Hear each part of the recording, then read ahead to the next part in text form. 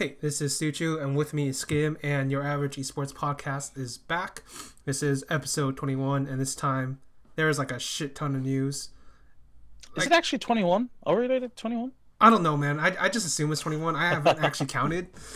I want to say we're past 21, actually. I Okay. think we're past 23. It doesn't really matter. Doesn't really... Listen, if you actually saw the SC2 history thing I did, I actually think I misnumbered a few of them, but nobody notices. Nobody really cares that much.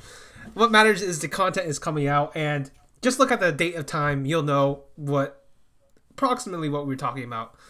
And this one is going over some stuff in Overwatch League, Dota 2, CSGO. And the Overwatch League stuff will be pretty fast just because I have a question for Skim. The question is, what do you think of this never-ending weird like fine culture in Overwatch League? Because there are so many fines, so many suspensions, so much weird stuff that goes on in that league relative to any other esport I've seen. It is absolutely hilarious. There was this point and click, the esports setar or whatever thing. They're basically like, Overwatch preemptively already suspended everybody just in case, Yeah. And it's kind of stupid how almost kind of realistic that scenario could be, just because Overwatch League is sort of going that route at the moment. Mm-hmm. I think that honestly, like the reasons for why they find people and why they have to find people or whatever, I don't even care about. I think that's honestly fine, sort of ish. I think that's a little bit questionable because we did see Richard Lewis publish a version of the player conduct. The player conduct. Who knows if they've changed it since then? Probably they've changed it since then. But still, let's set aside the questionable player conduct. I do think it's quite questionable, actually. But let's just address the fact that they obviously, the league and the teams apparently don't give a shit about the players. Like, how do you not have these players sort of like, why don't you educate them? Or why don't you give them any more guidance? I think that's the biggest issue right now. Like, these kids were like, what, last year they're just you and me, except they're just like really arrogant because they're super good at the game. They're like just super young, brash, they have no guidance. I legitimately think they just got picked off the street. Oh, you're playing for thousands of dollars right now. You earn a huge salary. You're in front of thousands of cameras, and suddenly everything you say is put on blast. And I think most of them just can't handle the fame effectively. Yeah, but I mean, here I will give them a little bit of a leeway in the sense that like Overwatch League is way more harsh on it relative to every other esport. Like, listen, I've never seen another esport suspend somebody for an emote. Right? Let's be fair. And at the same token, if I was a Korean, because you know how the Koreans hate boosters, because basically boosters are kind of like cheaters in their culture just because they essentially ruin the entire ladder experience. Basically, that's how it goes. And like you meet like a booster like one every 2 games, one every 3 games, whatever. Right. So you're basically like, it kind of destroys the hopes because like it basically pisses them all off, basically, right? And look at it from their point. They're like, wait a second. You're telling me XQC gets suspended for 4 games for a tryhard emote, but OGE, one of the most famous boosters of all fucking time, gets suspended for 30 games. So that's like 7.5 tryhard emotes. Like, that's what you're telling me, right? And listen, that's actually, I don't know if I'm actually going to write this, but I think I am going to make a tryhard emote currency for fines, for punishment, for suspensions and for fines, just so we can like have a measurable instance. But whatever the case, like I agree with you. Like they don't really have these strong mentor figures necessarily. Like, I know some of the casters are like trying very hard to be that. Like Monte Cristo, like tried to talk to XQC, didn't work out because XQC is like, a bit crazy. Crumbs, like straight up like, okay, any one of you idiots like afraid of like some shit like blowing up in your face, just contact me. I was a pro player once in League of Legends. I know how to deal with this. Just talk to me. My DMs are always open, etc. But like, and then that's all true. But there's also like the case of like Dallas Fuel, like basically Rashomoning the entire like team. Like, there's no incident that goes by in Dallas Fuel where you don't get like the perspective of like 5 different people. It's pretty funny. But yeah, basically like it feels weird. Like, it feels like maybe it's just because everybody's like so hyper centralized in this league format in LA, and then on top of that, like unlike this is strange because Riot themselves are very like inhibitive, but this is even more so. Blizzard is even more so in a sense. So, it's like put it this way: like you can get away with more stuff in like Dota 2 or CS:GO or even like StarCraft. Like, did I ever tell you the story of Idra and David Kim? You did not. Okay, so this was back in the early days, the wild wild west of esports, in 2011 basically, and this is what Idra said in a streaming session on Ladder. Like he typed it out. It was like, David Kim should get violated by a tire iron. Now listen, that is like one of the most inflammatory things you could ever say. I don't condone it, but he didn't really get fined, didn't get suspended, didn't even get punished. It's just out there, right? And if you actually know Idra as a person, you'd actually realize that's part of his sense of humor. Is like he's super hyperbolic online, even though he's not like that on LAN. Basically, as far as I can tell, like Artosis taught him that because like they were like that in Brood War basically. And I'm just saying like that's probably way more harsh than what anybody has actually said in Overwatch League. In Overwatch League, yeah. Yeah, right. Unfortunately, or rather, it's not all unfortunate, but at the same time, you know, times have changed, and obviously Overwatch is a completely different game, and I feel like Blizzard has facilitated this environment with Overwatch where like if you wanted to talk about it in a negative way, people would say it's like a very SJW-esque game, right? It attracts a lot of people that identify with that culture, or rather that people celebrate the diversity and whatnot in the game, and that everybody's welcome, and sort of that kind of environment. Yeah, I'm not saying I don't think it's actually necessarily negative at all. And again, I think I'm only using the term SJW because I'm not sure how to else really describe it, but yeah, I think Blizzard just attracts that crowd and attracts that sort of attention. And if you look at the coverage actually around the Overwatch League, like a lot of these articles that you see, right, regarding whatever sexism or like lack of representation, all these topics that we've covered about Overwatch League on the show already, these kind of articles never appear in Dota 2. Yeah, because Dota 2 audiences couldn't care less about all of that. Yeah, like there's some in CS:GO, but even like the way the community in CS:GO deals with it is very different. Because I don't know why, but like basically the articles that do surface like that in CS:GO are terribly researched. So everybody's just pissed off whenever they come around. Like, Jesus Christ, did this person even watch the game? Like that's kind of what happens in CS:GO. And there is one thing that does annoy me about all those articles is like I've never actually seen them talk about the game itself. So I don't actually know if they actually watch the game. Like it's kind of weird, right? It's kind of weird. Pretty much on point, and that's sort of, I think that's actually the sort of sense that I also get in Overwatch right now. All these comments talking about. There's actually this one article talking about how what was it? It was I want to say the author wrote about the audience at an esports event or something. Yeah, and how that audience felt so, I don't know, there was something along the lines of the audience didn't really seem to be there to watch the games, but rather to like posture themselves or whatever, be like macho or whatever. And to me it was funny because to me the author didn't really seem like a person that was actually there to watch the event themselves. Like they, like you said, never wrote about the game. Instead they wrote about the people watching. It's like you go to an event to spectate other people, but not the actual players, rather the spectators. And I'm not saying you shouldn't do that, but at the same time, if you're writing about it, I don't know.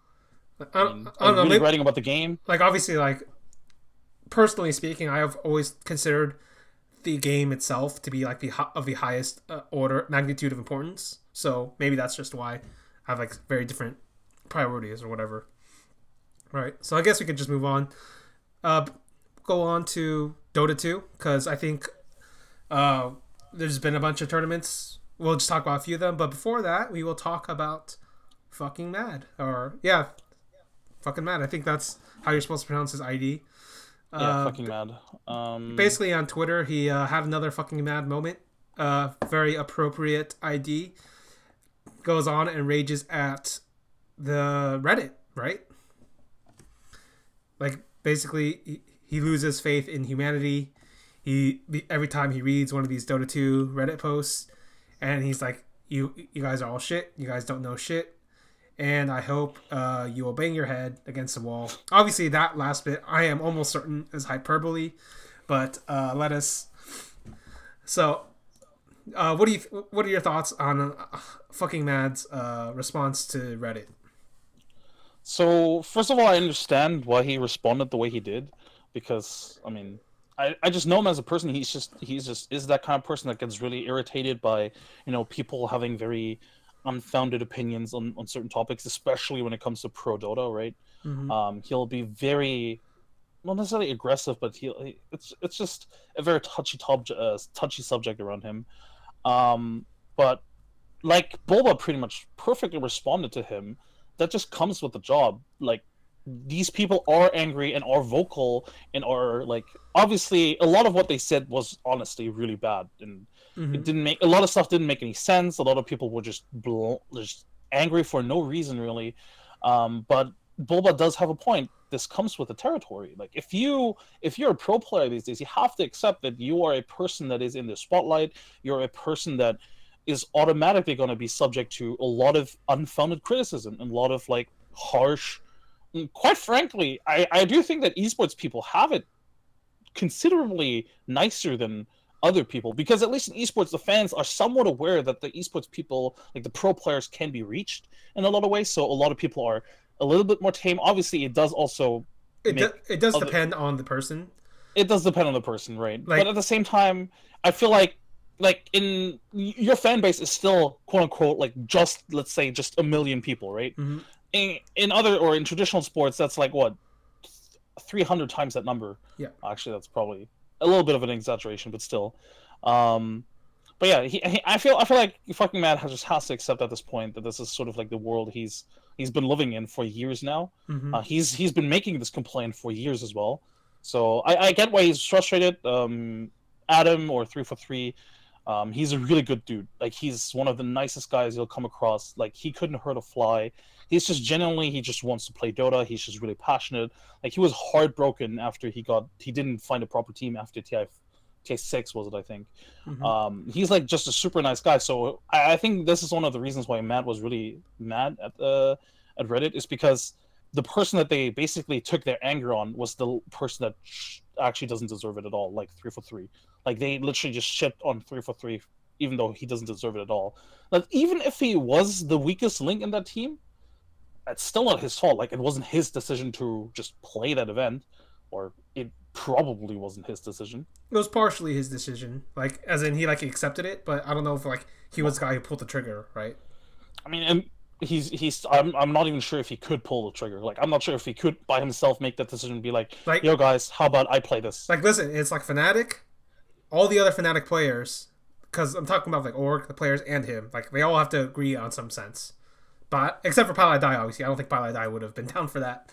But we can talk about that a little bit later. As for this fucking mad thing, I will say like I do get the point. Like sometimes you get a bit better, sometimes you can get it a bit worse. Like for instance, like you see the Richard Lewis by the numbers thing the last time, where he basically talks about like when he was doing for E-League, right, the FGC events. Like, right. Basically, what would happen is like a bunch of pros or the community in general, or like some casters would be like, "Man, you're a racist, you're a bigot," and like there's no evidence for any of that, and then they would send him death threats. They would constantly harass him, and then they not only would they harass him, they would harass anybody that was associated with him. They're like, Sajam, Rip, Z, like all those Tasty Steve, all those guys that did work with him. Like they're like, "Why aren't you guys like flaming Richard Lewis, like, et cetera, and they're like, because they probably like him in real life, is my guess. Like, they even invited him down the final round, and then, like, apparently he got so many death threats, and it was final round, if you don't know, is Atlanta, where it's, like, an open gun area. Basically, you can just carry a gun anywhere. So, like, he got so many death threats, like, he had asked security, is it even fine if I go down there? Like, no, it's probably not good, because you probably get, like, you'd probably be in danger of your life if you actually went down there. Because if you don't know, like FGC, like it can be very dangerous. Like I did hear a story, like from the early days where like somebody did pull out a gun after losing a game. So basically what I'm saying is like it can be fucking dangerous, and there is like I'm not gonna give a break necessarily because I think if you actually go out of your way to like talk shit to somebody, like, and I don't mean like a Reddit thread, but I mean like you go on like Twitter, you like message them directly like at fucking mad you are a piece of shit or whatever. Like I think it's actually fine for that person to like flame you back. I think that's just maybe I'm just too old school in that sense because I've always felt like that's how internet culture should work. It's like, listen, if you're gonna flame me, I can flame you back. Like that's just how it goes, right? But like I on the other hand, I do agree. Like if you're talking about like these Reddit threads, these community threads where discussion happens, like there's no particular reason to like engage in that, right? Yeah, it's no, you definitely have a point there. And you know, I'm not sure if did you read the thread where basically Reddit reacted to fucking Mad's reaction? No, I didn't see it.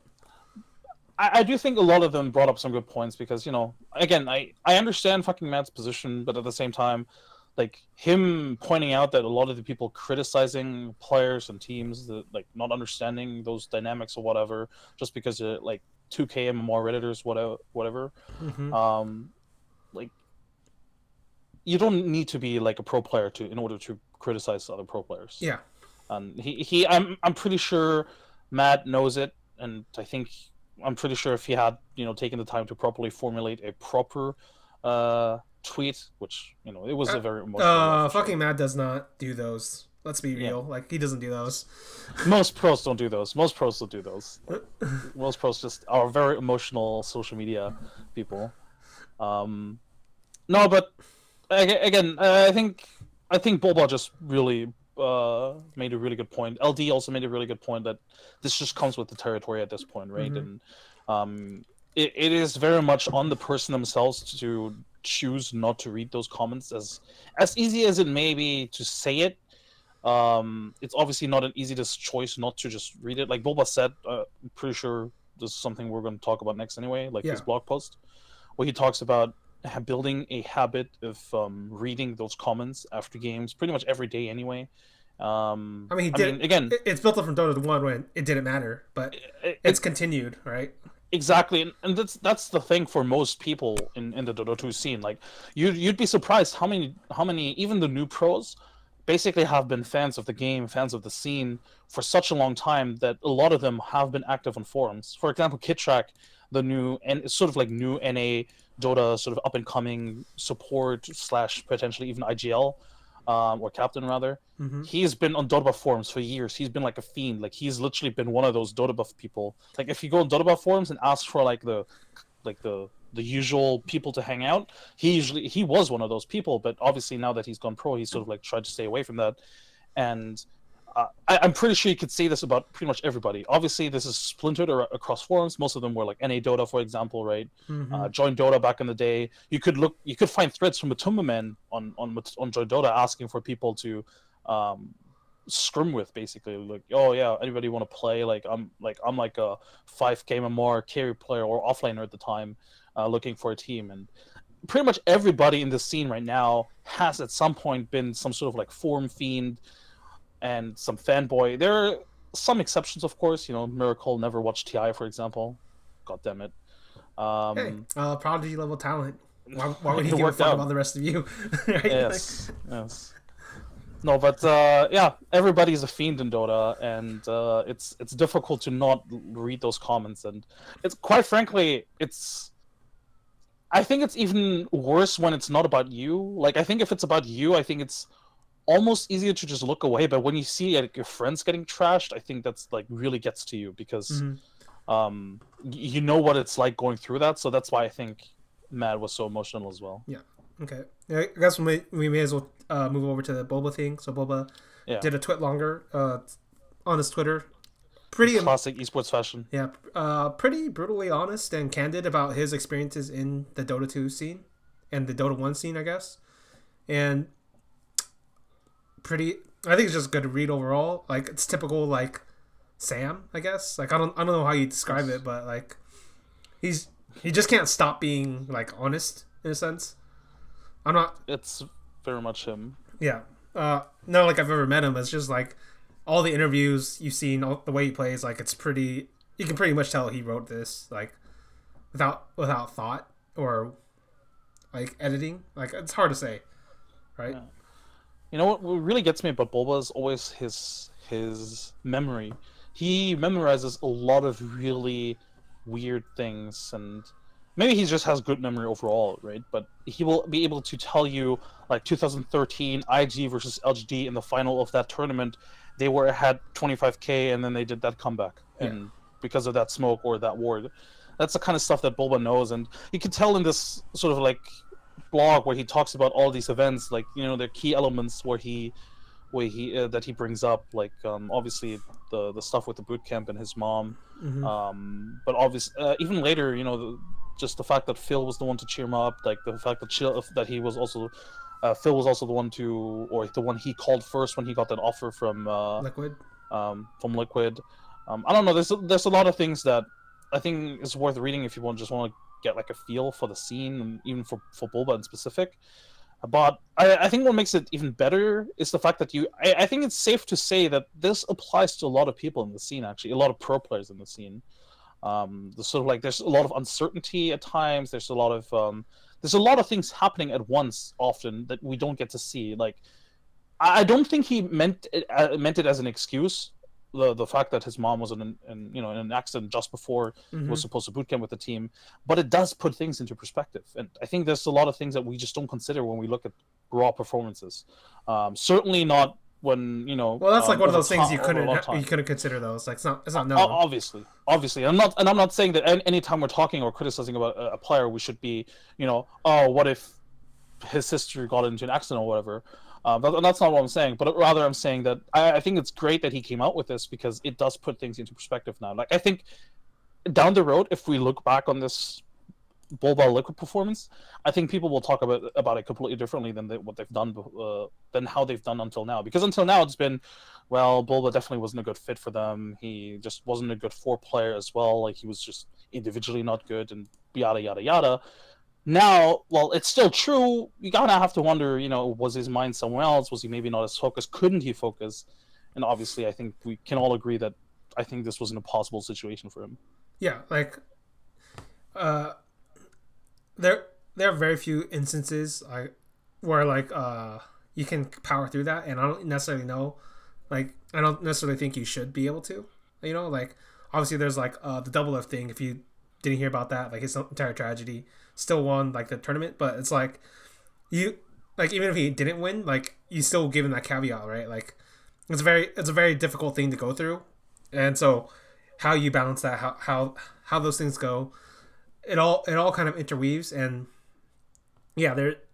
On the other hand, like it's always hard to just think about the personal stuff, like, and how that comes into play. Like, obviously the one I always go to is like MVP. Like, we found out like 6 years later, like the extent of his injuries, because basically, like I was like the guy like on those forums like defending MVP. He's like, listen guys, he clearly said he has like injuries. You just see his game. He's like broken down. He's not nearly as good as he once was. 6 years later, he basically says, oh yeah, so basically what happened was I had 5 slip discs in my spine, 2 of them in the neck, 3 of them in the back. And so I was playing with that for like years. Like, Jesus Christ, like that's not normal, right? So like it's always like these are things you have to consider, but how can you consider them if you don't know, right? So, and do you even want, like, if you were the players yourself, would you even want that information out there? It's like a very uncomfortable situation at times. And I think most of these people are like true competitors where they don't want this to be made into an excuse, and I think none of them would ever want it to be used as an excuse, and I think that's why most of them, when we find out these stories, most of them come out very late after it's already happened. Yeah. Like, I don't think Boba, for example, would have ever mentioned this, even if like a year after it happened to him. Actually, it's almost, well, yeah, even if just like a half a year after it happened to him, let's say the same situation happens, fucking Mad goes apeshit on Twitter, I still don't think Bulba makes a blog post, because again, it probably was just not the time. But right now, it totally hasn't affected him for a long time now. Obviously, he's sort of moved past it, and it's not something that he needs to use an excuse at all. And I think the same with MVP, of course. I think if you're a true competitor, you don't want it you don't want to bring it up, because at the same time you also don't want it to be in your head at all. Like, this should never be an excuse. This should never be a distraction. If you bring it up once, people are going to constantly mention it. Like, if Boba had brought it up right after he got kicked from Liquid, you bet your ass he would have been interviewed a lot of times about that situation, and nobody it would have been like it's such a bad thing to talk about. No, right? Like, and it doesn't change the result either. Like, it really doesn't change anything. So might as well not talk about it. Yeah, after the fact, sure, but at the time it just doesn't change anything if you talk about it. So I think it makes a lot of sense to just not bring it up at all. Okay, so back to minor things. Let's talk about DAC, right? Because I talked about this with Tao. But you weren't around because you were too busy with complexity stuff. So what did you think of this tournament? DAC had, in my opinion, one of the worst formats in the history of like DAC or general. Like, all these, if you compare all the big tournaments, and I'm not saying major, but big tournaments, I really dislike this format. Actually, it's not as bad as, say, Swiss PGL or like, yeah, it could have been worse for sure. But two things that really, like, the double lower bracket elimination best of one rounds, like, why are there two of them? One of them is already bad. Having two of them should not be possible. Like, Virtus Pro beating Vici Gaming probably could have happened even in a best of three, but TNC beating Liquid in a best of three is just, I don't want to take anything over from TNC, but I feel like that would have been a very tall order for them. And I mean, Envy posted about it on Twitter. Like, Liquid's top 4 streak gets broken because of best of one. Yeah, this just shouldn't happen. In general, I like the breakout format. Actually, the whole like single elim bracket before the double elim bracket begins. Yeah, that's pretty cool. Like that because it's a best of 3, so there's no excuses really. Exactly, I really like that. I think we saw a lot of stuff at this event that sort of shows you the coming months. I think LGD and Mineski needed this event desperately to boost their confidence and get them points. Obviously the points. I still think, and this is something that I think a lot of pros will agree with, is that the fact that the patch hits just before DAC is like a huge factor. Or in general, like, patches coming in so frequently and now also being still very huge. Like, if it only changed a couple of numbers, I don't think it would be a big deal. But suddenly add Dark Willow or something. Like, suddenly add Pangolier. That's really funny to me. It's like, because the way they described it, like, yeah, man, we're just gonna do some small adjustments. It actually turns out like each patch is huge, in a sense. Yeah, each patch is significant, really, and you could tell because Mineski suddenly showed up and. I don't want to take anything away from them. Hey, listen, they fixed a lot of things that didn't have to do with the patch first. Like, I'll be honest with that. Because they hit a strategic dead end before then. True. But still, I do think that if the patch happens 2 weeks before that, I don't think Mineski comes out baller like this. Like, if...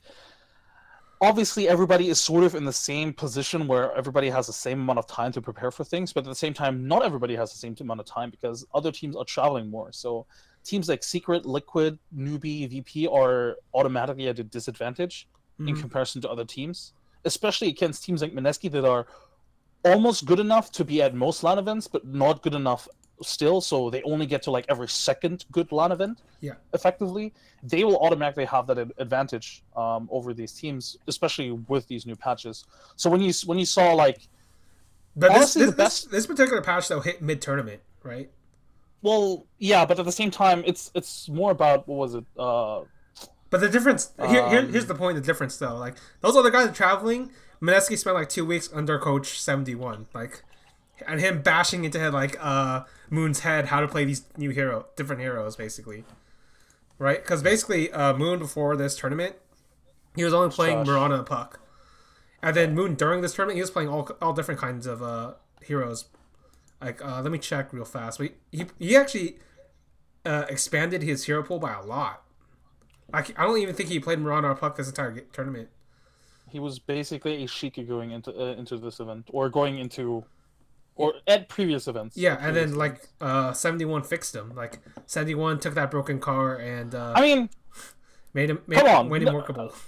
Again, I don't want to take anything away from 71, but I feel like everybody in this entire world could have told Moon, "Yo, you need to expand your hero pool." Obviously, it depends on Listen, man, how you expand the it. other 4 players on that team didn't tell him for months. That's all I'm saying. That's all I'm Apparently, pointing out. apparently. I think what was really apparent at this event is that a lot of teams didn't have the sufficient experience with Pangolier. Yeah, turns out Ice is just playing that shit all the time, waiting for his moment. See, that's the thing. I think you could totally tell that teams that didn't travel to a lot of these LAN events had the most and best practice with that hero, like Mineski and Optic. Like I think those are the only 2 teams, to be honest, that used it well. Right? Like exactly. Right? But that's kind of the point, though, right? Mm-hmm. The fact that all these other teams just didn't really have the time, or the players on those teams didn't have the time. And there was no incentive to do it for them, because they didn't know it was coming in. Yeah, and if you're like a hardcore pubber, though, you definitely spam that hero at some point, right? Mm-hmm. And honestly, the fact the way Zai and ISS played that hero just showed that this hero needs to be a core meta pick for most teams at some point. And this is where I think Mineski and even OG to a degree just had a huge advantage going into this tournament. Yeah. But this is sort of where the scene is at right now. Every 2 weeks is going to be some sort of not necessarily reset, but it's going to be a soft sort of a soft reset in that sense, or it could be a big one. It depends. It's really random. It's really random, yeah. Like last week's patch, I still don't know how huge that patch is going to be in terms of impact. Obviously, we did have Starlighter, so we kind of could have. Not really. Starlighter is no, that was not a good event. Mm-hmm. But yeah, so with all those caveats aside, though, what did you think of Mineski this tournament? They look sharp. I think it's really important for them to just gain some confidence. Mushi and ISS especially. Yeah, because they were about to give up before this tournament, right? Yeah. And it's kind of crazy to think about the fact that Mushi and ISS haven't actually won a title in forever. Yeah. Mushi especially. ISS actually with VG Gaming at least had some sort of success. Mm-hmm. I think it was really important for them to win this tournament. Jabs and Ninja Boogie proved finally that they are really good supports. Mm-hmm. It's difficult to tell though, because obviously at the end of the day, it's still just one tournament.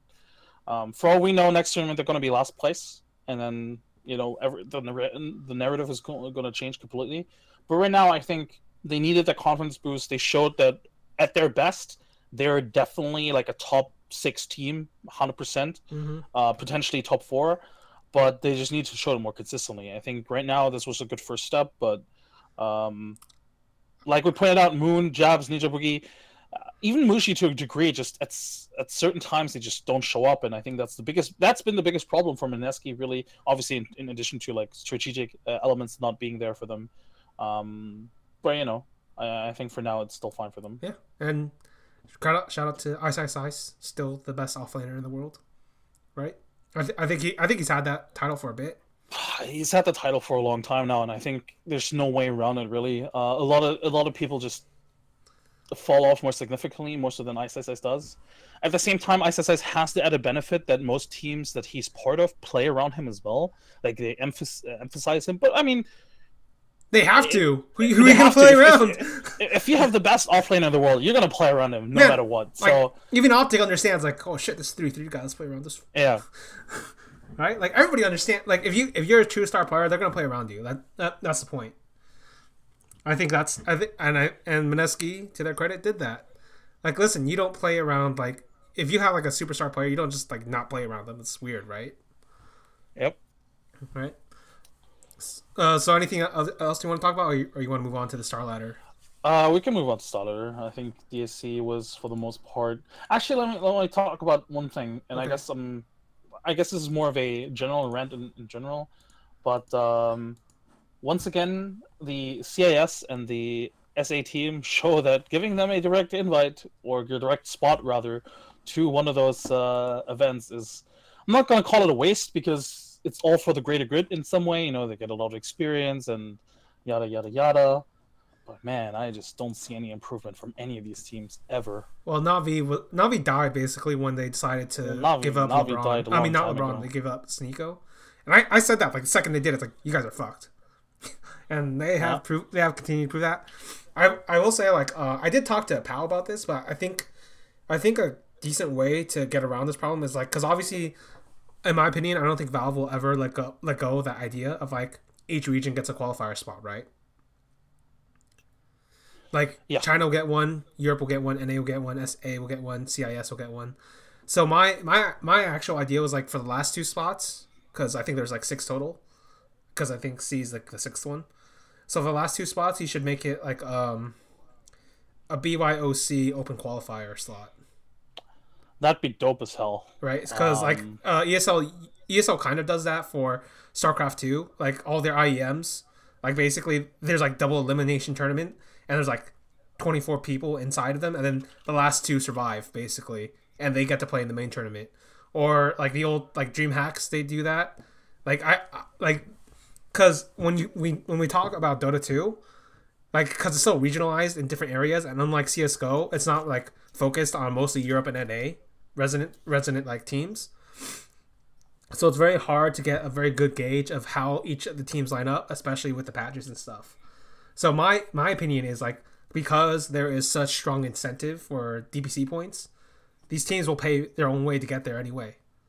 So may as well make it a battle royale for the last 2 slots.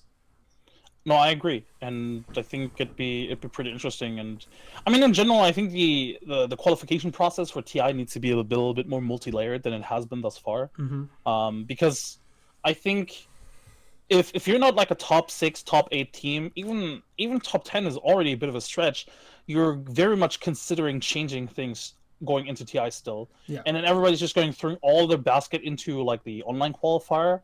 Might as well just put all the online qualifiers, not like the winners, not directly into TI, but still have them compete on LAN somewhere. Like I've been advocating for this for a long time now, that I think on having like a LAN qualifier where we don't necessarily care about regional like if we already have a certain degree of regional representation, like obviously Valve cares about that, right? If we already have a certain degree, like let's say the winner of every region gets automatically to TI, but then the second places, they still have to play on LAN against one another to actually make it to TI. Like, so I think like a super version of the wild card, or like the major qualifier in CS:GO.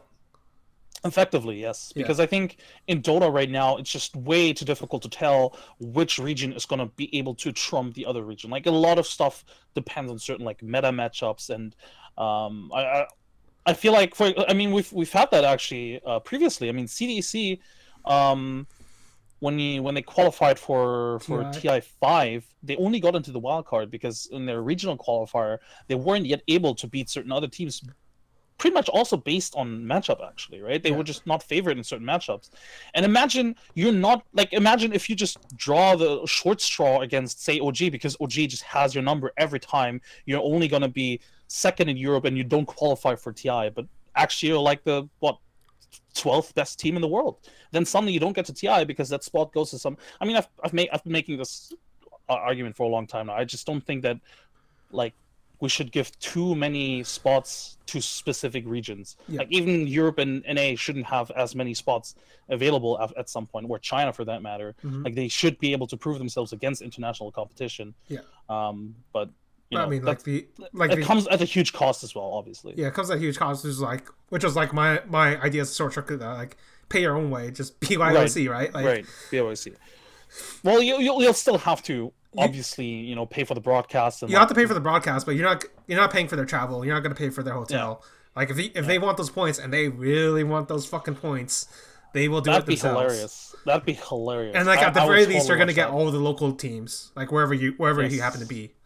So I think it works out that way. Because like if just imagine like for whatever reason there's like one in Peru, right? There's like a tournament in Peru or something. Yeah, all the Peruvian teams will go, but then every team in NA is going to think in their minds, wait, this is free DPC points. Let me just go in there, like right, like, and then all of a sudden you have like a much more interesting tournament. So, and like that's kind of what. Go ahead. Sorry, go ahead. It's like a pre-tournament to the tournament is my way of saying it. Yeah, that's kind of what they do in. Not sure if you follow that, but obviously in Hearthstone, I want to say, and in Call of Duty. Yeah. Call of Duty has pools, so they invite certain teams to certain events, right? So you're guaranteed a spot in the group stage, but then if you want to go into that group stage still, like there are going to be let's say 8 spots open. You can go to the event and then compete in the open qualifier at the event. MLG, so right? You're literally basically, yeah. No, it actually is MLG. Yeah, I think they're running. Yeah, because that's like their style of tournament. And I honestly think that's a good idea. It's a very fun. It's a very fun thing to do. Also, I do think it's a very fun thing to do, and I think it promotes certain regions because obviously MLG has these events across the world. So they have Birmingham in the UK, they have Seattle, they have Atlanta, they have basically you can even promote the game even better that way because you can go to, like you said, you can go to Peru, you can go to goddamn Southeast Asia, you can go to South Africa even. If teams are willing to fly out there for those points, they're gonna do it. And it saves you a lot of money. Yeah, and my other opinion is it actually works with what I assume is Valve's intent of building up these local regions. Because listen, it's great and all that SG Esports gets to go to these lands, but imagine you have one in Brazil for whatever reason. Then all of a sudden, all of those SA teams could actually have LAN experience. Because they're all going to be playing those fucking BYOCs. Right? They're all going to go there. And all of a sudden, you're going to have assuming they speak English, maybe you have another conversation where MVP talks to Loda way back in the day, and then they learn a lot from that or whatever, right? And on top of that, the best case scenario in my opinion is actually you get so many teams, let's say you get 32 teams because it just happens to be in a very popular region like China or whatever, and it's the last DPC round, so all of a sudden all the other teams that are on the edge show up too. You can actually run a proper Swiss. No, that's actually a really good point. You can run proper Swiss. Damn. Now I'm hyped for this. Basically, Tao's oh yeah, this is the Magic the Gathering Grand Prix sort of thing. Right? Because that's kind of how that one works. Was you have 64 to 128 players. You run an actual Swiss 8 to 9 rounds. Last 8 guys go to the playoffs. Seeded. That's awesome, in my opinion. So I wrote an entire article about it, but yeah, that's my way to fit, not necessarily fix, but alter it a bit. So it fixes some of the problems with the current Dota 2 landscape in a sense. I mean, they're technically, there are definitely more problems, obviously, to this entire system. Yeah, there's a lot of problems, and I don't even necessarily think you can solve all of them, because of what Valve wants, and what competitive integrity is and all that. It's a complicated equation. And obviously, it's difficult to bring all parties to the table and have everybody leave with their own piece of the cake. For example, what PPD is currently criticizing, you invite OG and EG to your super major, and OG isn't even the fucking thing anymore. There's no point in inviting them. Yes, but at the same time, people, I'm not saying they forget, but people tend to ignore the fact that these tournaments early. No, that these tournaments are still tournaments, third-party tournaments. People are still trying to make money off of it. Mm-hmm. They're not running these events for the sake of helping you qualify. Yeah, they're not trying to help you get to TI or have the most fair representation of DPC points. They just want good money. They just want to sell out their tickets. Yeah, which is why EG always in there, of course. Yeah, and OG is a good choice as well. Not Miracle. No Tail and Fly are very popular players. Still, Jerix as well. I still think that team is really bad right now, but yeah, they are very popular players. OG is a very bad team right now. They're not even a team. I mean, they're still lacking a 5th player, so that team is currently dead right now. Yeah. Okay, so I guess that's a good transition because we're going to talk about a bunch of dead teams in Star Ladder. So among these various dead teams, I will go ahead and say I think Kingwin's dead, Navi is dead. SG is kind of dead in the sense I don't think they've improved, but they will get to TI because of the SA thing. Fly to Moon, I don't think they're very good, but here's the thing: I didn't actually watch it. I just looked at the results, they pretty much lost as expected. This iteration of Fnatic, what they tried, I think that's dead for sure. Putting Adam on 4 over DJ, that's a huge mistake. I don't know what the idea was, but that's fucking dead for sure. I wonder who's I am legitimately not sure what this entire deal is anyway. Why did they suddenly try to do this and not with Pilot Die? Is this we don't know. I think their explanation for this at all was very vague. A lot of people are speculating whether or not this means that Pilot Eye is kicked. I legitimately have no clue, because why would you risk this? Like, this is legitimate. Like, Fnatic is a team that could still place top 8 for direct invite. These points could matter. Actually, I actually don't think these points necessarily matter as much, right? Because I think in order to get enough points to make sure you get in, they have to do very well at one of the majors left. But I feel like Fnatic is a team that is sort of like scratching at that surface, where they could technically place 4th at one of these events. I mean, TNC just placed 4th, and they aren't necessarily that much better than Fnatic. So this is why I'm not sure why they did this just now. I have to wonder if potentially this just means that they are considering making a roster change with they did say earlier on in like the interview with Eternal Envy about Ohio, like they wanted to kick Pilot Die at some point.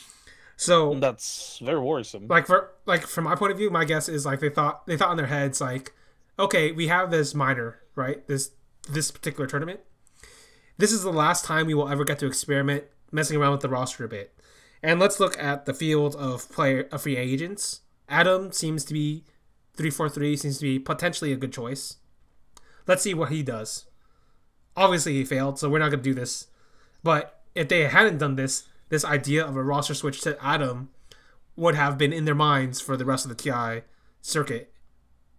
Right? Fair enough. I think that's basically what they're doing, is like they're crossing out a possibility. That's my guess. That's my guess. That's a fair point, and I wouldn't be surprised. I mean, they've obviously been very open, I want to say, with Pilot Eye about whether or not they would want to kick him. Like, previously already, I'm pretty sure he knows. I mean, he would know at least after the interview that Envy did, right? Yeah. That he was considered to be kicked. I assume that he knew before that as well. So maybe this is something that they all agreed on. Hey, we're not happy with your performance or with our performance with you at the moment. And maybe DJ, look, this is the second time that DJ has moved to the 5 position. So let us never do this again. Let us never do this again. But the thing is, maybe DJ himself, sort of like I mean, we've seen this from other players in other positions. They don't feel comfortable in the position that they're playing, even if they are potentially the best player in that position. Yes, I remember the Yoki. The Yoki dilemma, the Yoki conundrum. Odds are he doesn't want to play 5 position or 4 position support right now, so maybe he wants to move to the 5 position. And perhaps Pilot Eye said, I don't feel comfortable playing as a 4, so if you want to make that move, you probably have to do it without me. Or maybe they thought we couldn't do it with Pi. So you do have a point. Maybe they crossed off 2 things at once, like 1, replacing Pilot Eye with Adam, and 2, having DJ play as a 5 position. But I hope for them that they're sticking to the roster right now, because I don't think that any replacement they will make now is going to be better than what they have right now. Like, I can't see anybody on the market right now that would be an improvement to this basically roster. Unless they jack Fly from OG, I don't see an improvement. Like, maybe that could work, but I don't think it would. Even then, I don't think it would be an improvement. I think they like Fly. I don't think is necessarily the right player type. Plus, they need somebody that isn't necessarily. They need a follower rather than another leader. Yeah, I think so. Yeah, it makes sense. Okay, yeah, I agree with you. Like, I think that sounds about right. Like, there's basically nobody else you can get at this point. So, I guess they're stuck. The dice has been rolled. The other thing we'll talk about, I guess, is Optic won the event. PPD gives Podcat his first tournament victory in 10 years. Right? 3-3 turns out to be the offlaner you always said he was. The glorious offlaner that should have been 3 instead of 4. Zai remembers. Zai has basically learned that 3 is not nearly as fun as he once was. Has turned back to 4, but still plays Pangolier as a 3 sometimes. I think Zai just realized that if he just plays good enough as a 4, he will have the farm over the 3, so it doesn't really matter. Yeah, because PPD doesn't take farm at all, so it was great for him. Like, he just realized, wait, I'm not on EG anymore. I don't have to fight crit for every like CS or whatever. Like, I'm not exactly sure what was going on in his head. But yeah, so basically Optic win this, and I think they were the best team at this event, straight up. Like, VGJ Thunder, I have called them chokers, straight up, many a time. But they didn't necessarily choke that bad. It's just like individually speaking, I only think Sylar was a great player for them and DDC. I think VGJ Thunder is currently on the path to becoming the worst Chinese team in the top sort of like region. Mm-hmm. I think heading into TI, they probably will be at TI, whether as a direct invite or whether or not they're going to qualify doesn't really matter. But I think they are going to be at TI. But I wouldn't be surprised if they have the worst result out of any Chinese team at TI, because right now I think they're actually declining in terms of performance. Maybe they just need a bit of a break as well, because like I mentioned earlier, a lot of these teams just don't have a lot of like break Yeah, or time off. like this was a new patch. I'll give them that. Yeah. And like as a team, just the way they think, it doesn't seem like. I'll put it this way: they're not a PPD level of like, oh, I can adapt and learn throughout the tournament. Like I don't think they have those types of players. They really aren't. They really aren't, and they really don't. But at the same time, I feel like their coordination seems to be even worse than it was before. Yeah. And that's the thing that worries me. Obviously, again, it's just one event, so who knows? But I want to say I noticed this beforehand already, so I think this is something that is a bit of a downward trend, and I think that's a very negative thing for VGJ Thunder. Maybe they should just sit out one tournament because they're already in a good position anyway.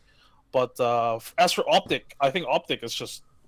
I mean, I mentioned this at Katowice already. Like, I think CCNC is getting better as an individual performer, and obviously changing 3-3 to the 3 position was like a huge thing.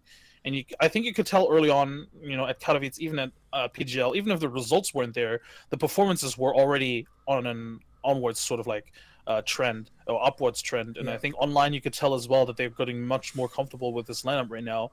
And I think this is sort of like the result of this, like the fact that 3-3 is just a phenomenal offlaner.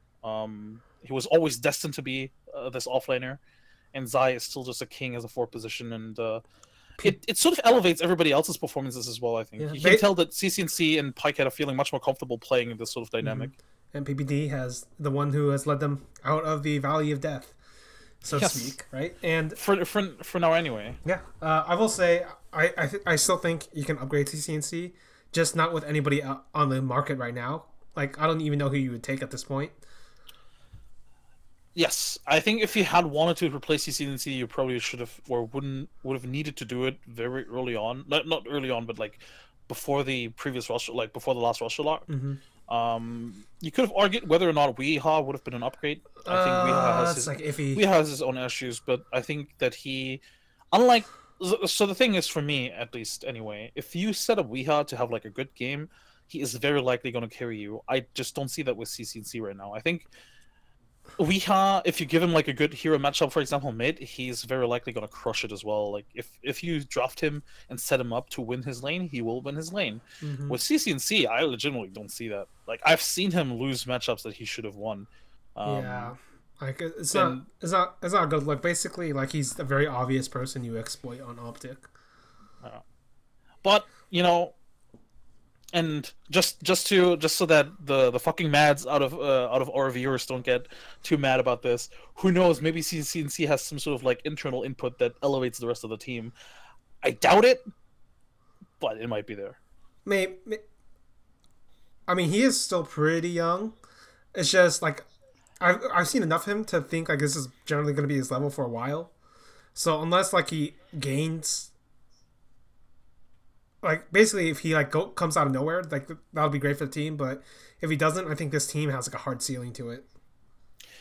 Yeah, I think if anything, from here on out, this is where it's going to matter because the pressure is going to be on Optic right now. Like people are going to be, once you win a tournament, the spotlight is going to be on you, and teams are going to prepare for you in a completely different way. Even like, this tournament though, like this tournament wasn't that big. I know this tournament was not big. Like I'm not sure. Did you see the Kyle and Capitalist post show? Yeah, Kyle's like, this is shit. Yes. Kyle was like, this is shit. I'm not gonna do replay analysis for this. Yeah, Sunby had a great Eternal Envy impression. I remember. That was hilarious. I agree. Like this event was not that great in terms of like skill or performance even, but still, I think teams are gonna take them a little bit more serious now because I think 3-3 has. I'm pretty sure most pros knew anyway that 3-3 was like a beast offlaner. I think if you've seen Singularity or Kingwin or whatever, no, not Kingwin, Hellraisers before, you knew that he was already a really promising offlaner.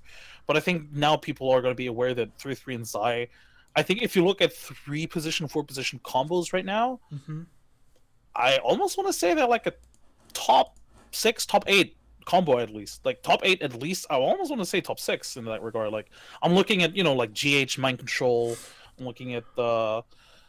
I actually can't think of many more right now, just because I'm blanking right now. Jabs.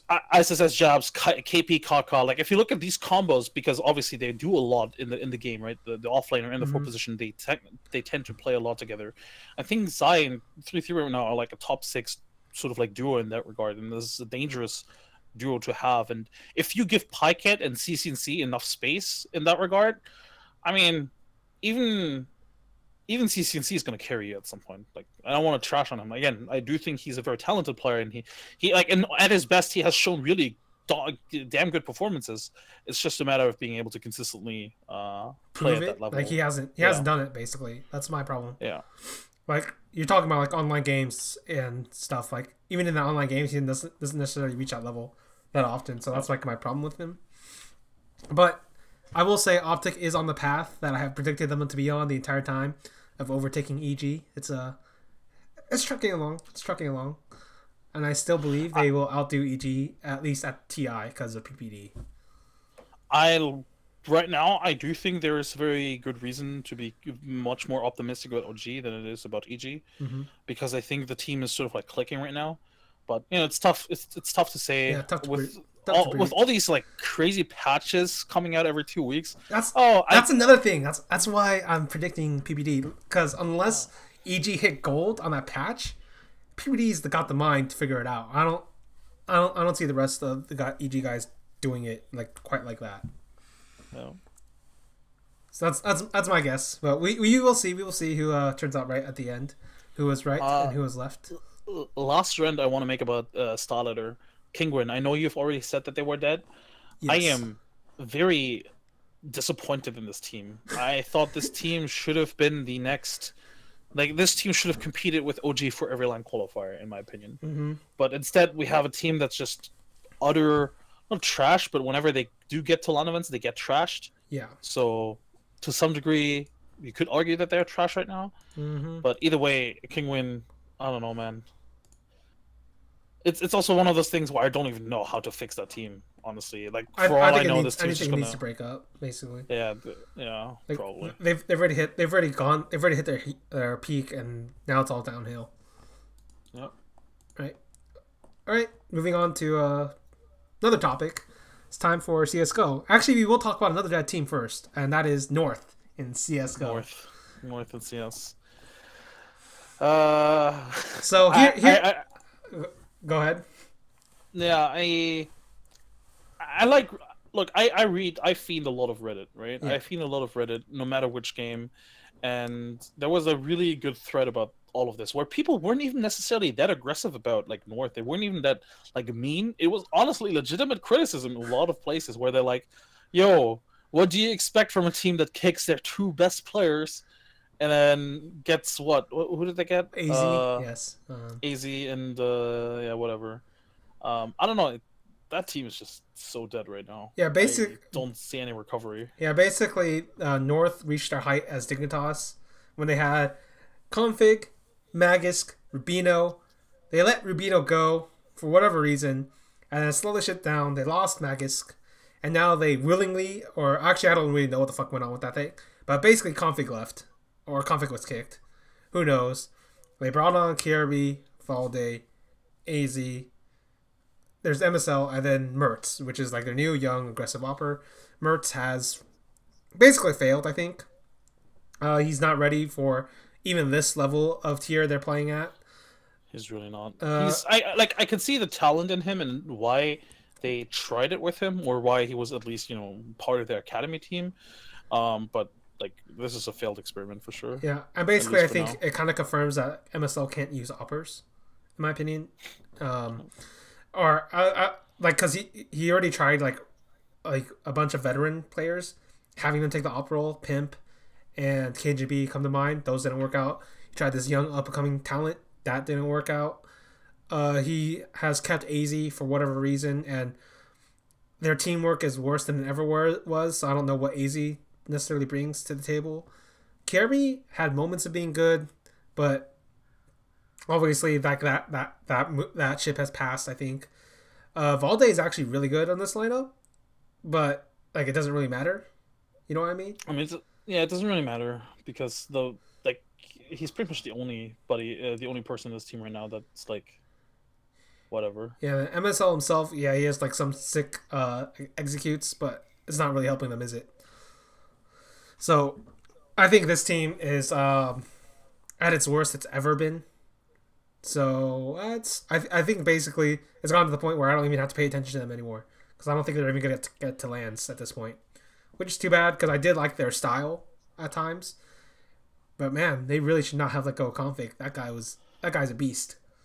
That guy's a beast, and right now he's sort of like withering away in a Yeah, he has like I don't actually watch online that at all, but like when I saw the when I saw the result, like there was this game apparently where Config dropped 47, and then this team lost the series. Like, okay, this team's fucking dead too.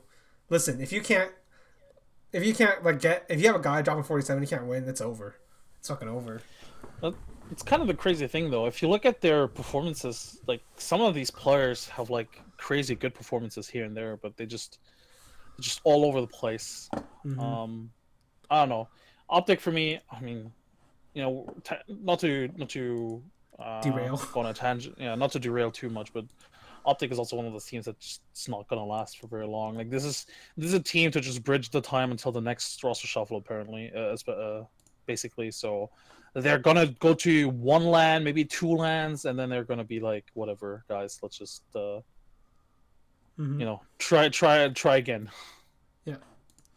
All right. So now the last thing we'll talk about is DreamHack Marseille, and the reason this is the last thing we'll talk about is because basically it covers all the roster changes.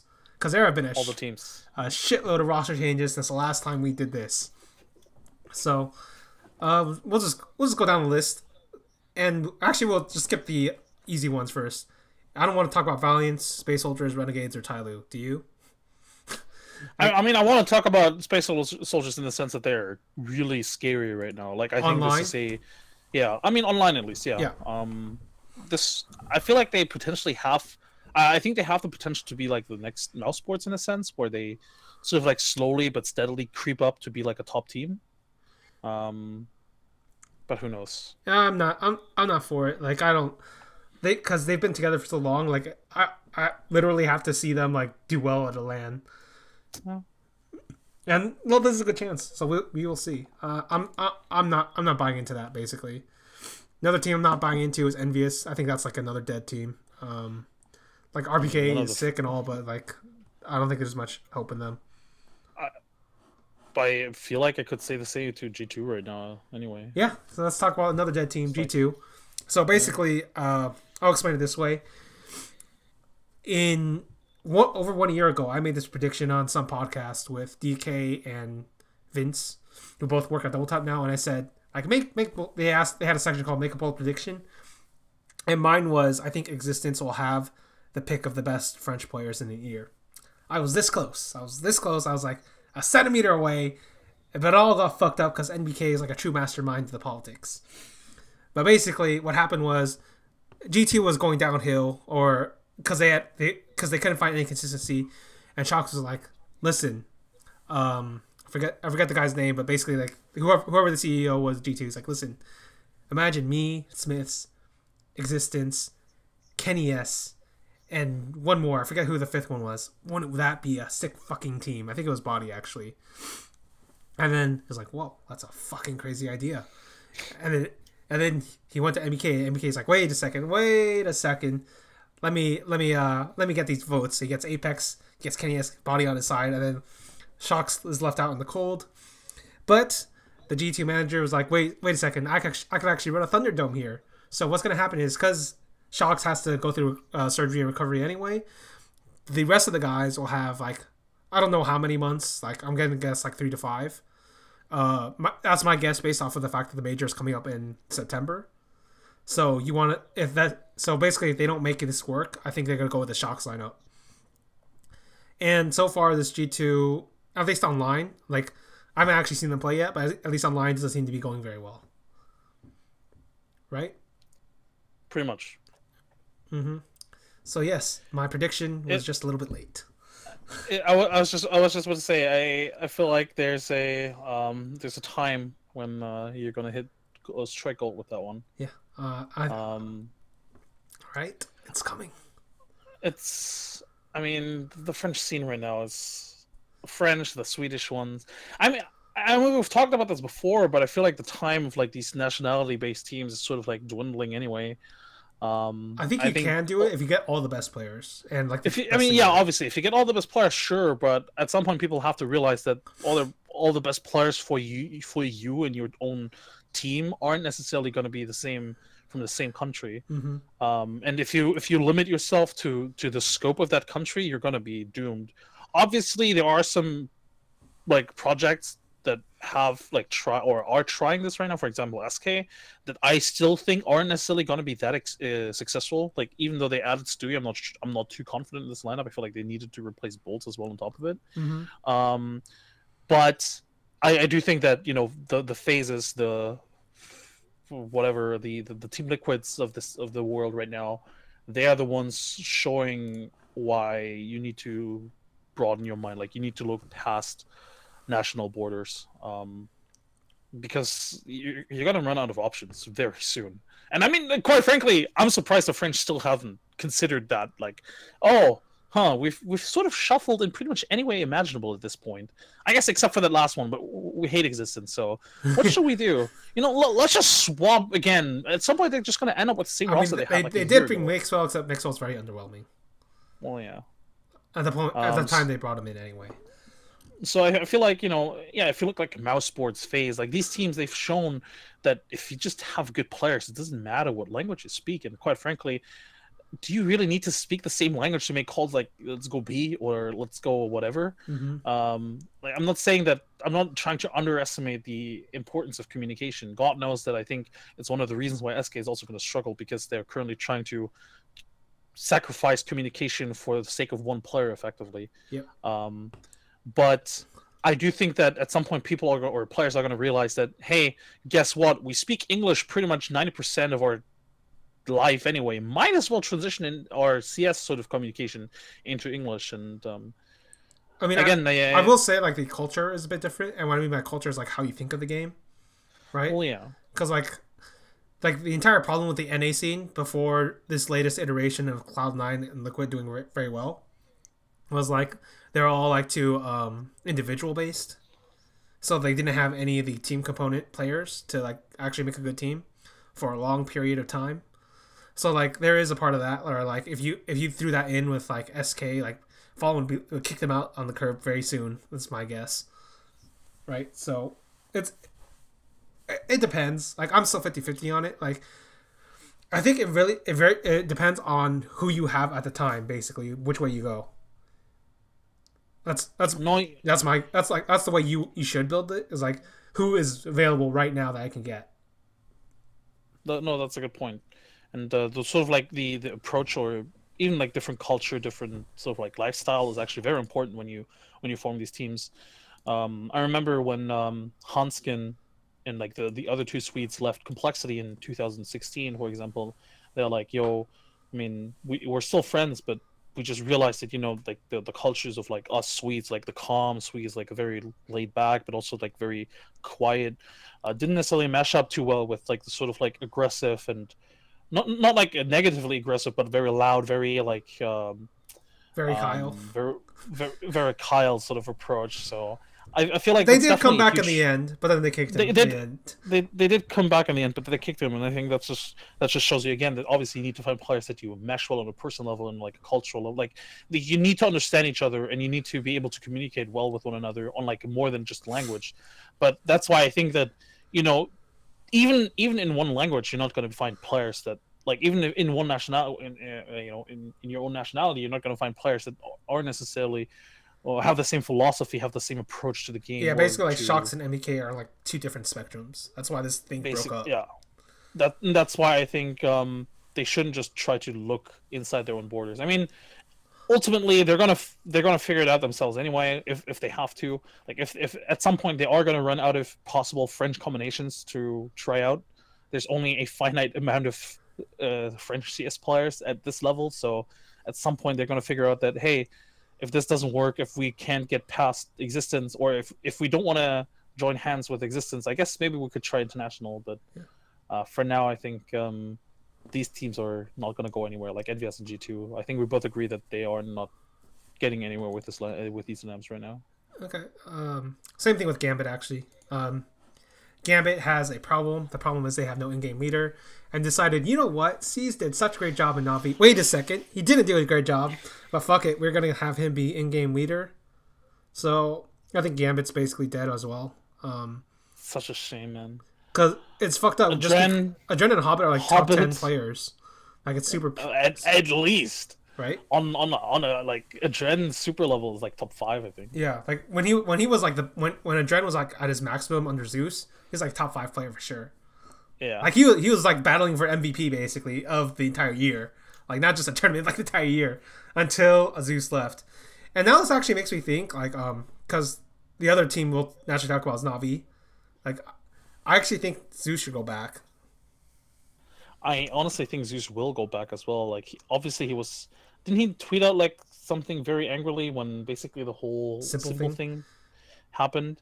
And I mean, I can understand. Like he left the major team to form like a potentially better team, effectively, and then they decided to leave Zeus. Yeah, they're like, "Ah, fuck it, we're gone." So I think if you're Zeus, you're gonna go back to like even if you just look at the way Zeus called on Gambit to Zeus Navi.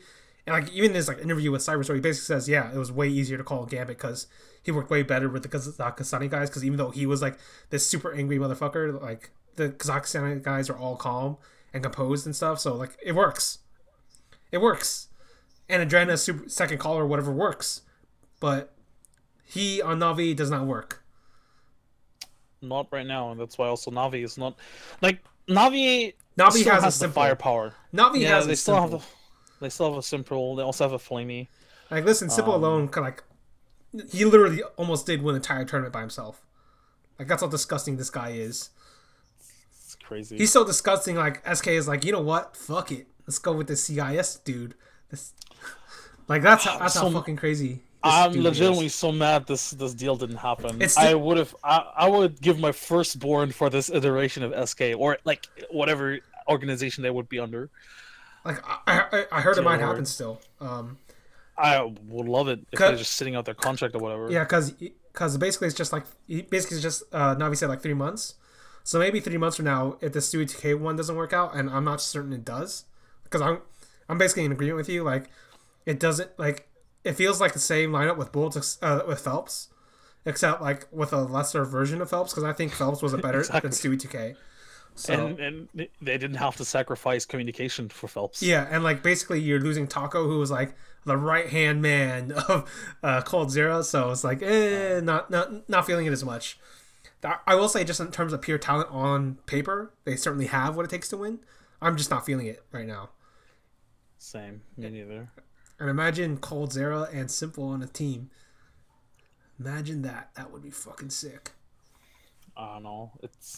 And then versus FaZe when Olaf Meister comes back. Yes, I guess. Speaking of, I guess, yeah. Right? They obviously have Exist instead of Olaf Meister. I think their communication was, in my opinion, it was pretty clear that Olaf Meister just needed some time right now. Mm-hmm. Like you don't hire Exist as a permanent replacement. No way, hell no. Hell no. And I think it makes sense to have Exist with the team because I don't think anybody else at this level of CS would have agreed to be a stand-in at this crucial time. I imagine they tried to get Taco, but it didn't work out. But that's the thing, right? Taco probably wants to be in a team where he can consistently play, and like he can play without having to think, oh, is Olaf Meister coming back? I guess I'll have to find a new team, because he's going to want to be at the major. Yeah. Exist likely won't be at the major, and he probably wouldn't have been no matter which team he would have joined. Yeah. So I feel like it makes sense for him to join this team. He's gonna learn a lot. I think he's gonna learn a lot from Kerrigan, from the rest of the team. He doesn't respect Kerrigan though. Huh? Like he doesn't respect Kerrigan at all. Well, he better do it soon. But yeah, I think Olaf Meister is gonna come back on time for the major probably. But for now, this FaZe can't just. I don't know. Losing Olaf Meister, obviously, you're gonna be a worse team. I mean, I think they did have to make a change, but Exist was not the change. Exist was not the change. It was not the change. So yeah. I mean, it feels kind of underwhelming. Imagine going to like instead of what Kerrigan, and Ulfmeister holding B banana or whatever, it's exist Kerrigan. Obviously, you're not going to put exist Kerrigan there, but Yeah. it's just a different caliber. I will say like FaZe, even though like I obviously I think we're both underwhelmed by the exist pickup for now, even though like that's literally like the cheapest and most viable choice they probably could have gotten, all things considered. I still underwhelmed by it. Still could win because they still have a Nico and still have a Guardian, still have a Rain. Like that's how like stacked this fucking team is. They could still win. It's just they didn't win before with their previous lineup, so why would I believe in them now? You know what I mean? Maybe exist brings a little bit of nip magic. Yeah, to the finals. Yeah, well, maybe, but I doubt that. I doubt it as well. I doubt that. Let's talk about. I guess we can talk about Nip. Nip. Oh, Nip. Oh. Why is this team even here? Yeah, basically. I legitimately have no idea why this team is even here. They're invited. No. I haven't seen them, but I wasn't that impressed with them last time I saw them. Like I think they got the right players, Drake and Rez Dennis. But they still lack an in-game leader for me because I'm almost certain Dennis doesn't want to stay as in-game leader, like almost like 100% certain that's not the case. But I'm pretty sure Forrest and Get Right are never gonna leave this organization, and so and I'm not even sure why you would kick Drake and Rez, and Dennis is basically I think their best player, so it's like they're kind of stuck. Yeah, last time we saw them was at what, Malmö or something? Or was IM World Championship. Oakland? No, what is this? It was like the last big tournament. Katowice. Yeah. Lost to Liquid. I lost to Liquid, which is okay, but then they who did they win? They beat G2 and North. It's like whatever. Yeah, North is free. I think. I mean, we've talked about this team plenty of times. Like, they're players on paper when they show up. You know, like Rez Draken, they can definitely do crazy shit. Mm-hmm. But I think we both agreed at the time that they're basically one or two roster changes away from being like a decent team. Yeah. Right now, with Dennis, they got like a really good free agent to build a team around with, basically, because like you said, Forrest and Get Right are probably never going to leave the organization. So who knows? Yeah, really. Who knows? I think they're basically just stuck for a while. Yeah. Let's talk about mouse. But the thing is, just to quickly get back to the NIP, the thing is, with the state of the teams that we've talked about thus far, and depending on how the seeding works after the group stage, like I could see NIP still making a run to the semifinals because they like in terms of individual play. Again, if Drake and Rez show up, and if all of them show up, like they still have a lot of firepower behind them. Yeah. So I feel like Nip is like if they show up, that's like the question. If they show up, right? But we talk about them and stuff for the dead. But I feel like if I compare them to the teams that we've talked about thus far, I think they have better chances than say G2, Envious, perhaps even Gambit. No, I think Gambit's really bad. So yes, like Gambit's only map left they have is Overpass. Yeah, like it's so sad actually how true that is. Like they literally only have one map left because basically all the stuff they learned from Zeus is gone, or maybe it's like Zeus and Adren because I'm pretty sure Adren's a very smart player, but it's like it's all gone. It's all gone. They're gone. Okay, so we'll talk about a much happier team, Mouse. Mouse I think is legitimately like them and Fnatic. I think should be considered the favorites to win. What do you think? Yes, they should be. The thing is, that's the thing, right? We put them in the favorite position because that's where they need to be. Like they just won that weird ass event. Was this not Starlight? It was some weird ass event. Fnatic won Westseg, and I think Mouse won Starlighter. Yeah, or was it Starlight? Yeah, it probably was Starlight. Something along those lines, right? But we've kind of wanted to see this from them a while now to basically win a title because. Like if the top teams like right now, FaZe is not winning any finals. SK there's SK no has good teams right problems, now. There's basically no top team right now aside from FaZe, right? Mm-hmm. And even FaZe doesn't win the titles as mentioned. So and like FaZe also made the roster change, so it's like you can't really call them top team anymore. So this is right now the time for Mouse Sports to strike effectively. Like this is the best time for them to win titles and rack up those first places. Same thing with Fnatic. Same thing with Fnatic for sure. I do think Fnatic is probably their toughest opponent in this entire event. But I still think that Mouse Mouse should Sports, in win. my opinion, I think Mouse Sports is the better team. Consistently is the better team. Mm-hmm. Fnatic, when they pop off, yeah, I think they can take down Mouse for sure. But again, we talked about this a while. We've talked about this a lot.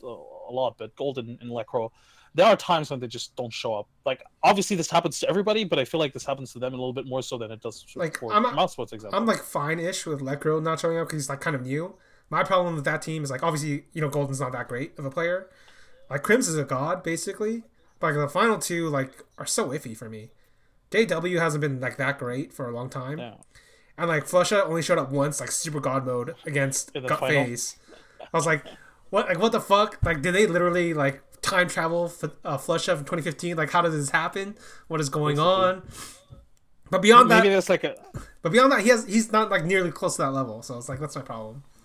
Maybe that's like a time traveling trap door on the Katowice stage. Yeah. So they literally just opened the trap door and they moved the flush out from 2000. They should bring back they should bring back Virtus Pro from 2015 also. Like that they really need that GOT version back.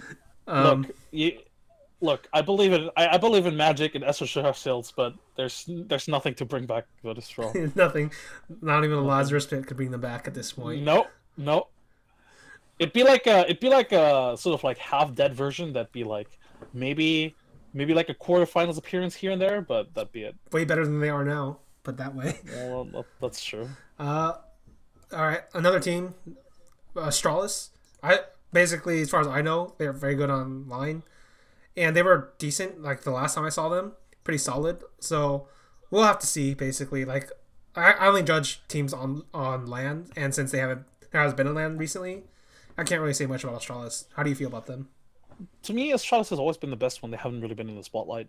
Mm-hmm. Like that's when they've really been sort of like the best. When people start having expectations for them, that's usually when they prefer the worst. When they wither away. Yeah.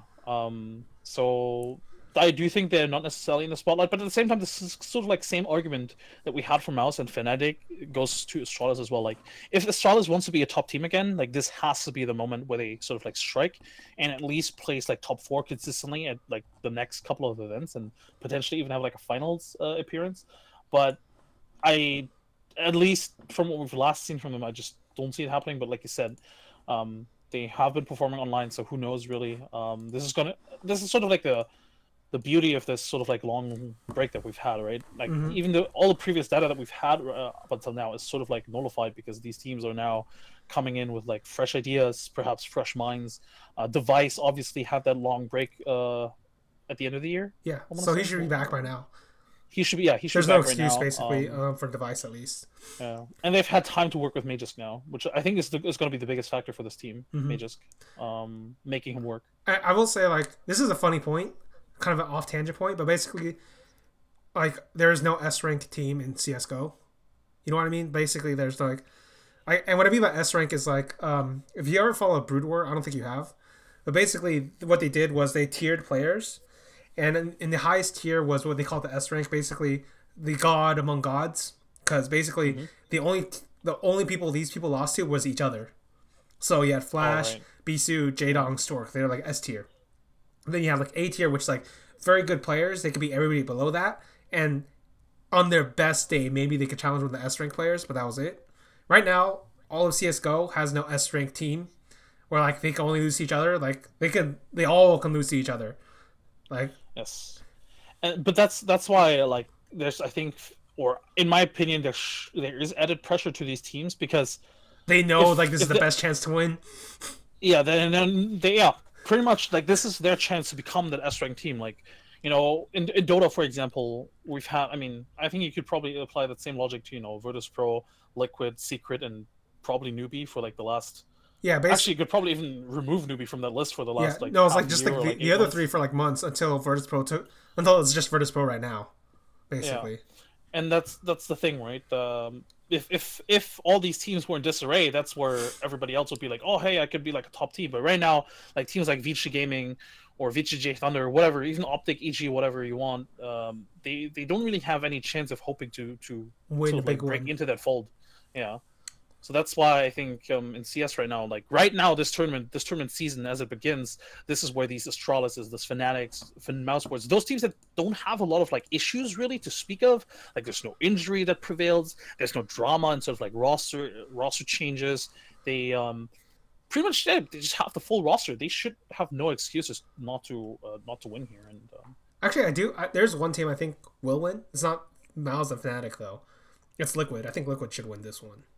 Oh yeah, because Liquid, even though they made a roster change, it's an upgrade. It's like a direct upgrade. It's a straight up upgrade for sure. Right. So my guess is Liquid wins this one because they were already fucking sick already. Like they have like some weird issues towards the end, but it's like on and off. It's not really consistent. But they're all young players. I think they'll get over it eventually. And Taco himself is like one of the. Apparently, he's like, in my opinion, he's like one of the better like team players we've seen. So I feel like if you put him in that system, and he works well with Zeus, and he knows like how a bunch of these players play, I think he could elevate them to like basically stabilize them a little bit, and maybe that's all they need. That'd be dope, right? I feel like if this just on paper, this Liquid team should be one of those S rank teams if we like talk about the next couple of months. Yeah, it feels like this is their time. Like this is the time, right? That's my guess. And now, okay, go ahead. It's kind of satisfying as well to know that they're like able to perform because we've known this about some of their players for a long time now. Elish, Nitro. Yeah. Now they have NAF. Now they have NAF, and obviously Twist as well. Like all these players, we knew beforehand what they were capable of or what they could potentially be capable of, but we've just never seen it from them on a consistent basis, and certainly not at this high level. But now knowing that they can do that, it's I don't know, it's just sort of satisfying because you know that this sort of like talent is not just talent anymore; it's actually skill.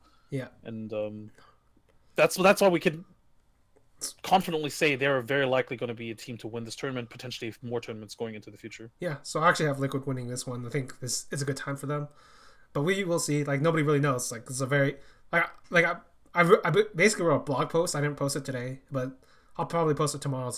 It's called DreamHack Marseille Schrodinger's tournament because we don't know who's living or who's dead until this tournament is over. All right, and then for the final team, I saved this for last because it is about the most diabolical mastermind that has ever graced the CSGO scene.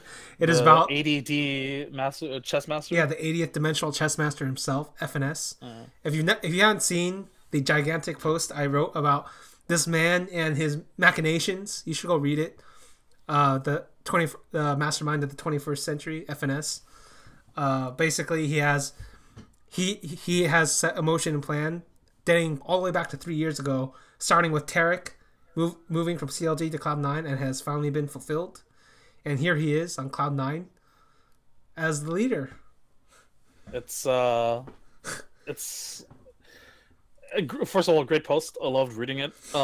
Second, I do think this is a good fit for them, like FNS. I've seen it. I've seen firsthand. Well, not really firsthand. I was actually still very far away. But I saw what he can do with complexity, and like no offense to complexity. I mean, obviously, it's my team, but I consider it my team, but they aren't necessarily of the caliber that you see at C9 right now in terms of individual skill. At least they're not there yet. But what he was able to do with complexity, I think, if you give him enough time with Cloud9, he's going to transform them into a monster of a team. I think one issue I have with this team right now is the fact that they sort of wanted to kick Skadoodle, basically. And then kept him. And then they kept him. Basically tells me that whoever they had planned for a replacement just wasn't available at last minute, effectively. And that's just not a good sort of like sign for any team, really. Like, oh, guess what? The player that we actually wanted is actually not available to us anymore, so let's just go with the guy that we were ready to kick. And I mean, there's good reasons for why they wanted to remove or replace Skadoodle, right? Yeah, like apparently he was like out of motivation and shit. Like, well, that, and of course the fact that like going into the major, he was one of the biggest question marks. And then after the major, he's still one of the biggest question marks. Yes.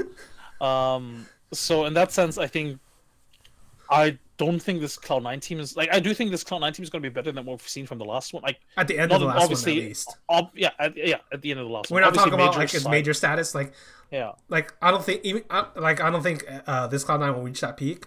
But it feels like it should be more consistent. It should be more consistent for sure. Actually, one of the things that I do think is worth noting is that I feel like FNS, out of all the IGLs that we have at this event, out of most IGLs anyway, it's actually, like, no offense to FNS, but he's probably actually not the most skilled one. Like, obviously in CS, it's sort of one of the issues anyway, right? That the IGL tends to be the least skilled or the bottom fragger of your team. Yeah. And I think that's a big issue actually with FNS. And if we wanted to say something negative about this roster move for them, I think that's actually that FNS isn't necessarily, like, beforehand. What you had, like, Tarek as your IGL, and he just clutches your rounds round after round. Yeah, but here's the thing: FNS is not necessarily that guy. But he's taking off a load off of Tarek, so maybe Tarek. True. Can bring it, and I mean, and like when we talk about Skadoodle, right? Like what the prospective people they were looking at was, like, I assume it was JDM. Like, that was the rumor going around. And then I also threw in Ricky in there because, like, he did work well with Ricky before, and Ricky was a free agent. But, like, Skadoodle in terms of, like, peak, he was very, very good in 2015. So if somehow FNS can resurrect that Skadoodle, then it doesn't really matter if FNS frags on the server or not. No, that's true, and that's why IGLs in CS are so important, and why teams a lot of times struggle without a proper IGL, because then suddenly, like, you don't get the best out of the rest of the players. So that's why people feel comfortable, like you said, basically sacrificing sort of like one position for the greater good of the other four position in that sense. But I don't know, just wanted to bring it up, it's a fair thing to point out, because it's not like this dude's like Chris J or something, or Fallen, right? Hey, even Kerrigan has stepped it up a lot in Kerrigan his phase. was like randomly really good sometimes, so no, there were times where he was top fragger of the team. Yeah, I remember there's like a tournament where he's top fragging for the teams. Like, what the fuck is this? But yes, you have Guardian, you have Rain, you have Nico, and then Kerrigan is top fragging. Hey, okay, that's a thing. Well, I think that covers it for this one. I don't know if we ever won those, but do you have like a pick to win? Like, mine was Liquid. I think Liquid's for a pick. I do still think that Mouse Sports is also in the running. I think for me it's more of a toss up between the team more so than like a straight up one answer. Obviously, I think we both agree that Fnatic is sort of like the third team behind that. I guess. But then who knows? Like, maybe if like SK shows up, we're screwed, or Astrala shows up, we're screwed. Like, a bunch of these. See, that's the thing, right? There's a lot of question marks behind these teams because we just haven't seen them on LAN, and like you said, online performances don't really matter in CS anyway. So who knows, really? I do kind of want to see Astralis show up, because I mean, Astralis still have some really great players, like seeing what Dupree, Device, Zipnix, and I just want to see Magisk resurrected, utilized properly as well. That'd be dope. All right. I think that ends. Also be ready for the Simple show. Also be ready. Simple could win. Simple could fucking win this just by himself. Assuming Edward isn't that bad. Yes. That's what makes watching him so fun. Like, you just know it's basically 1v5 or 1v8 in a lot of cases. Could be 1v9 sometimes, but more like 1v8 at least. It's fun, right? It's like I think I've wrote an article basically saying he's the best show in esports, because like it's literally him versus the world. It's super fun to watch. But yeah, I think that covers everything we want to talk about. You have any shout outs? Complexity? Yeah, obviously shout out to Complexity. Been a lot of fun working with them. We have a lot of stuff planned, so check it out. What else? I don't really have a lot of shout outs. I've been meaning to write something Dota related, but I just don't have the time. I mean, that's why this show only happens like once every 2 weeks or so, because time's not something I can afford right now. All right. That's the end of the show. See you guys later.